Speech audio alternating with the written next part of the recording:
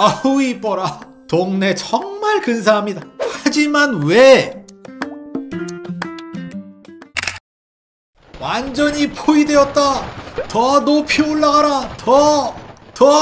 설마 무슨 전투의 한 장면을 재현한 거 아니냐고요?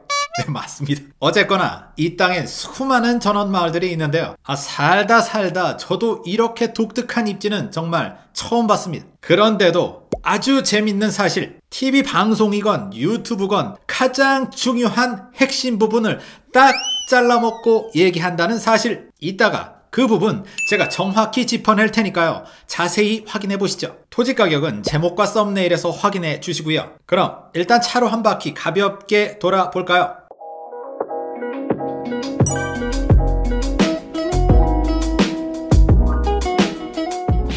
포위망을 뚫어라! 경기도 파주시 산남동 SBS전원마을을 한마디로 표현하면 이렇습니다. 아까부터 계속 뭔 뚱딴지 같은 소리냐고요? 일단 지도부터 보시죠. 오늘 돌아볼 곳 위치는 여기입니다. 바로 위성사진으로 바꿔볼까요? 이 마을 아래로 이것들, 네 맞습니다. 모두 공창. 슬쩍 봐도 어때요?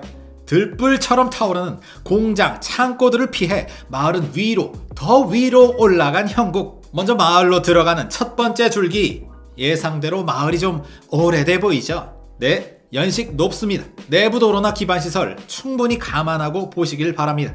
처음에 제가 공창들에 둘러싸여 있다고 그 호들갑을 떨었는데 여긴 글쎄요, 잘 모르시겠죠? 그나마 여기가 괜찮게 보존된 줄기라서 그렇습니다.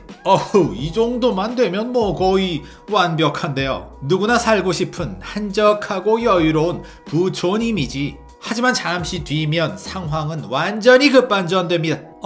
여긴 다른 동네? 혹시 답사를 더블로 띈 거 아니냐고요? 당연히 아닙니다. 같은 산남동, 같은 SBS 전원마을. 여기는 마을로 들어가는 입구랍니다. 이 무수한 공장 창고, 이 포위망을 뚫고 올라가야 드디어 마을로 들어갈 수 있죠.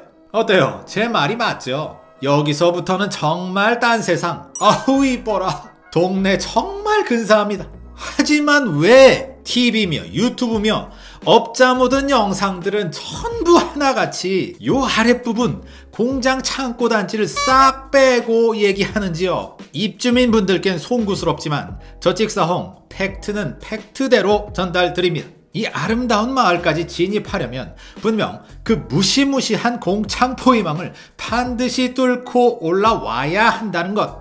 마을 가장 정상이고요. 또 여기서 길을 따라 슬슬 내려가 보겠습니다. 여전히 집들 무슨 동화 속에 나오는 것 마냥 참 예쁘네요. 근데 언덕 아래로 보이는 뷰는 과연 어떨까요? 그 부분 이따 걸어가며 확인해 보시죠. 이렇게 다 내려오니 짜잔, 꿈은 깨졌습니다. 다시 만난 공창들. 요 아래쪽은 무조건입니다. 무조건. 그냥 얘들이 딱 진치고 있어요. 이번엔 다시 큰 길로 나가 마을 다른 쪽 줄기로 들어가 보죠. 와, 이거 길이 너무 좁은데요. 2.5톤 이상은 차를 돌릴 수 없다는 안내판도 보이고요. 분명 여기서 저쪽에 마을은 보이는데 이쪽은 아닌 것 같죠? 빠구! 자, 여기로 한번 들어가 보죠. 일단 시작부터 논밭인데요. 저쪽으로 역시나 공장 창고들이 늠름하게 마을을 포위하고 있습니다. 이번엔 요 왼쪽으로 한번 가볼까요? 와, 여기는 아까와는 또 다른 양식인데요. 다양한 스타일의 집들이 예쁘게 펼쳐져 있습니다. 모두 고급 자재를 아낌없이 사용한 훌륭한 집들. 딱 여기만 보면 럭셔리 그 자체인데 조금만 가면 이렇게.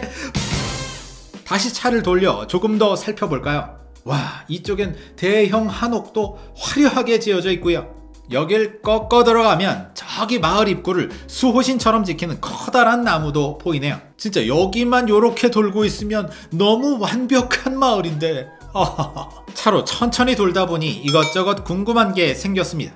파주의 전통적인 부촌 마을, 당연히 교통 여건은 좋겠지. 하지만 대중교통 쪽은 좀 어떨까? 이 큰 마을을 도는데 학교 흔적이 하나도 안 보여. 근처에 초중고는 아예 없나? 또 여기 살면 마트와 병원은 어디로 가지? 아무도 얘기하지 않는 마을 앞 공창뷰. 하지만 주변에 역대급 호재가 있다던데 과연 그걸로 이 상처 덮을 수 있을까?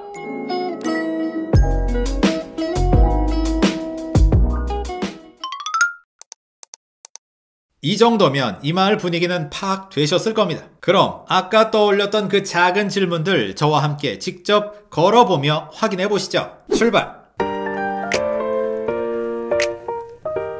지금 보시면 앞쪽에는 공장과 창고 부지가 이렇게 있고요. 이 왼쪽에는 기존에 있었던 전통적인 SBS 전원마을, 방향을 돌려 이쪽에는 새로 생긴 전원단지가 이렇게 형성되어 있습니다.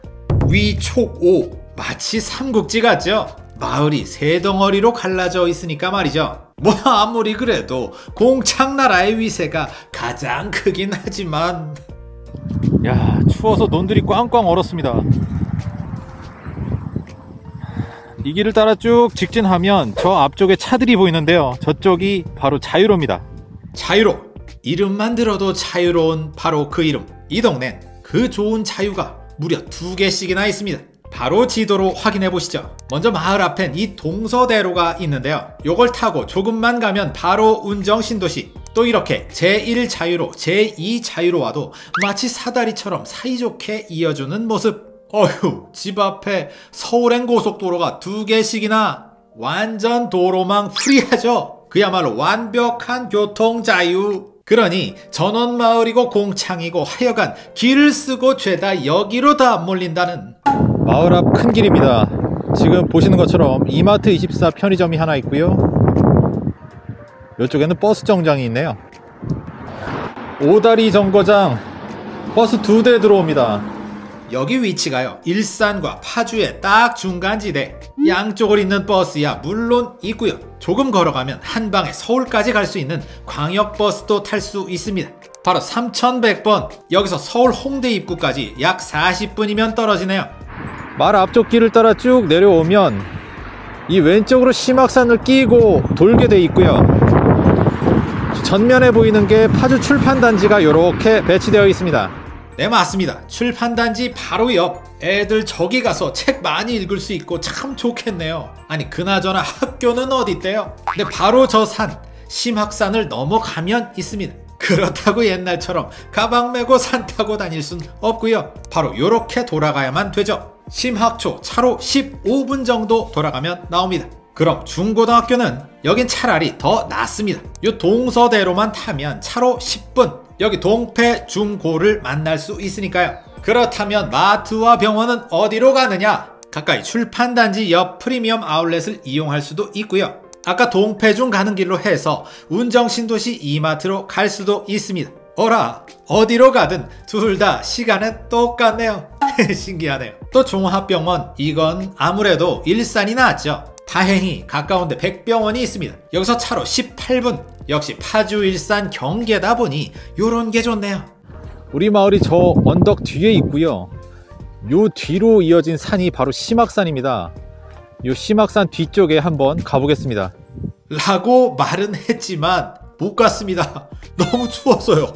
그나저나 대형 호재가 있다고 아까 살짝 흘렸었죠. 거기가 바로 저기 심학산 너머에 있답니다. 바로 파주 메디컬 클러스터. 쉽게 말해 국립암센터와 대학병원, 그 외 부속 연구시설들이 모두 들어온다는 얘기죠. 2024년까지 해본다고 하는데요, 시점은 잘 모르겠습니다. 암튼 일단 들어오기만 하면 이렇게 GTX 운정역과 직선거리로 다이렉트로 이어지니 지역경제가 들썩이는 대형 호재인 건 분명합니다. 자, 다시 마을 언덕 위로 올라가 보죠. GTX 암센터, 네, 다 좋습니다. 근데 이런 대형 호재들 솔직히 이 전원마을과 무슨 관계가 있을까요? 크게 생긴다고 이 마을 앞 공창들 모세의 기적처럼 싹 거쳐지기라도 하나요? 아님 하다못해 마을 앞 도로라도 시원하게 새로 깔아주기라도 할까요? 아니죠. 아니죠. 제가 늘 말씀드렸듯 전원마을과 호재는 살기 편한 거 마을 근처에 그냥 하나 생겨서 좋다, 딱 그 정도까지라는 거. 결코 투자용으로 접근하시면 안 된다는 점 다시 한번 강조드립니다.